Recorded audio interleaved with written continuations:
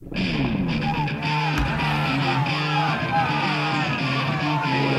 are made of wood, but you don't need to build them. They just are wood. You're just saying that because you're too lazy to build a tree. All right, we've wasted enough time in the science corner. Now comb your brows and look decent. It's time for the face-off. Mere days after arriving in New York City, Tim Tebow is homeless, addicted to crack, and knee-deep in a whirlwind romance with a man known only as Javier. New York's plunged Tim Tebow into a dark vortex of drugs and unprotected sexual discovery. Now he's a perfect fit for the city and the Jets. Tebow's dropped pounds of muscle by sleeping in shelters and eating powdered soup mix. He should be studying the playbook instead of becoming the hottest power bottom on the Hudson Dock. Jets team officials say Tebow's throwing tighter, sharper passes since becoming a homosexual. Plus, all that crack has made his delivery a lot faster. It's a wake-up call for one Mark Clean Sanchez. Yeah, he's gonna have to party a lot harder in and out of the sheets if he still wants to command that locker room. Speaking of commanding partiers, Tiger Woods is back on top and hoping to ride the momentum from his recent victory all the way to an 8th place finish at the Masters. His first PGA Tour win in 2.5 years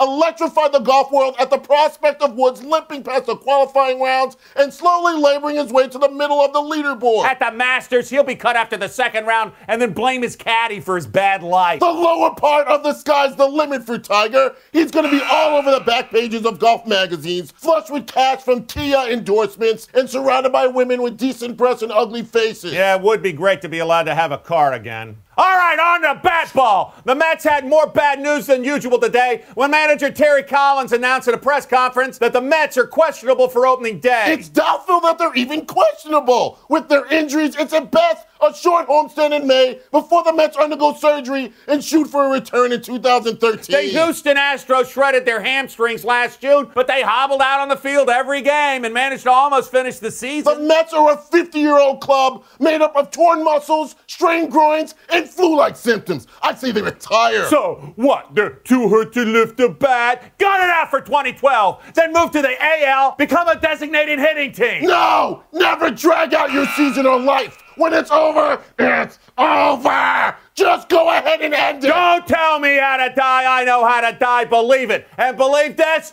that's a face-off. When we come back, we'll take a look at the history of live televised fatalities in sports, a category that strangely includes no sportscasters yet. Kenny, what are you talking about?